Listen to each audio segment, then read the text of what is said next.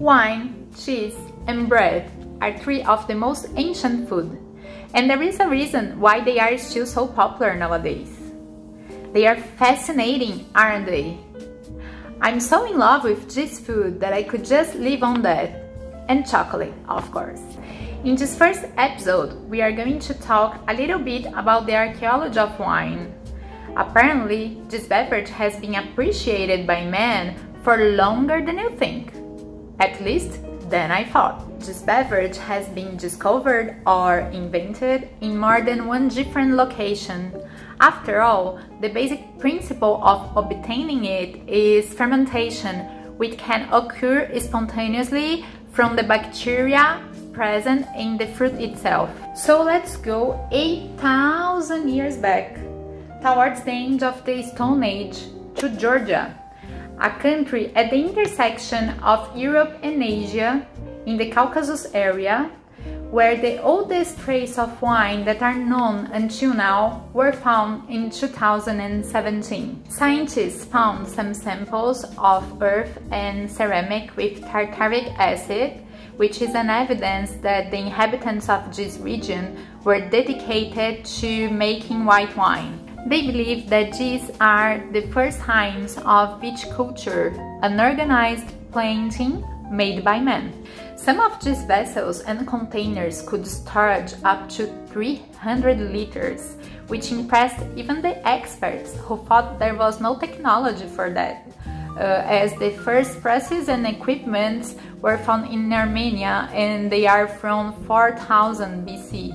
Beyond the historical relevance, the vines from the Georgian region gave rise to different varieties of grapes used for wine production until now. Before this, the oldest known evidence were 7,000 years old and had been found in Iran, not very far from Georgia. Men are so passionate about wine that it is present in the oldest and most important literary work of mankind from different cultures and languages, such as Gilgamesh, which is compiled of poems and legends from Sumeria, Talmud, the holy book of Jewish people, the epic narratives of Homer like Iliad and Odyssey, and, of course, the Bible. Ancient people like Greeks and Egyptians used amphorae to storing and transporting wine for many years until almost the Middle Ages, when they started to be replaced by barrels by the Celts to facilitate the commercialization of wine through Italy at the end of the Roman Empire. Until today, the structure of the barrels are very similar to the ones that were used at that time. Speaking of Roman Empire, we cannot forget its relevance to the dissemination of wine during its golden expansion times. Julius Caesar, for example, had an important participation in the development of the Burgundy vineyards, which is a region that produces many of the most renowned and expensive wines of the world until today. Bordeaux, on the other hand, must have reached its majesty during the times of English rule, when it started to supply wine to the British court and makes it gain notoriety in England. So it's possible to understand why Italian and French wines are so recognized. There are years and years of history and a lot of dedication to this beverage, and it led to its improvement over time. They played an important role in the upgrade of viticulture and winemaking, and developed meaningful concepts such as terroir. Terroir is a French word that represents the most intimate relationship between a small particular geographic region and the vineyard. Its soil, altitude, and climate guarantee unique characteristics of quality and identity to the grape that are exclusive of this place. Wow! So much information in such a short time! So let's enjoy a very good glass of wine and relax a little.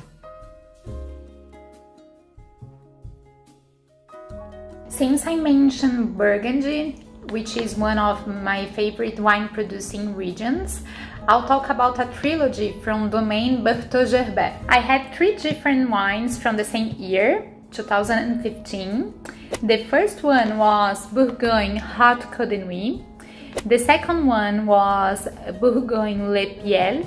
And third one was Fixin Le Cret. These are very elegant and gentle wines, like all good Bourguignon Pinot Noir should be. This grape guarantees a very delicate body and structure and high acidity. So I say this is the most feminine of all grapes, and it generally pleases women, especially those ones who are beginning to explore the pleasures of wine. I found all 3 similar to each other, with a predominance of earth, mushroom, and slightly animal notes. After the bottle breathed for a while, I could also feel a delicate bouquet of black peppers, such as Syria and Jamaica, some herbs like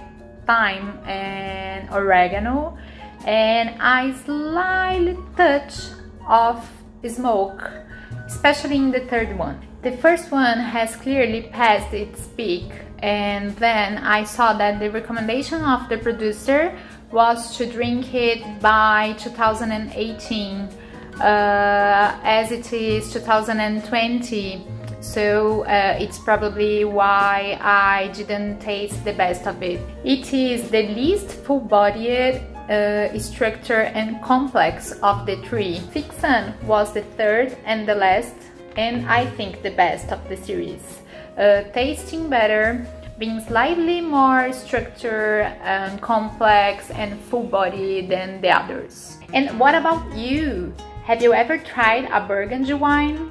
Do you appreciate it?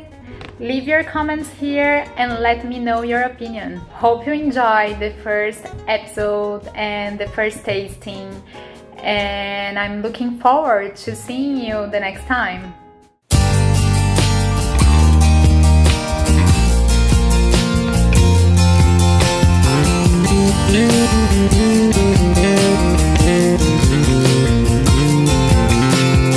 It doesn't matter what's been said and done, it's time to start from scratch. Let go of the past, but you don't seem to care. Wine lips are missing you.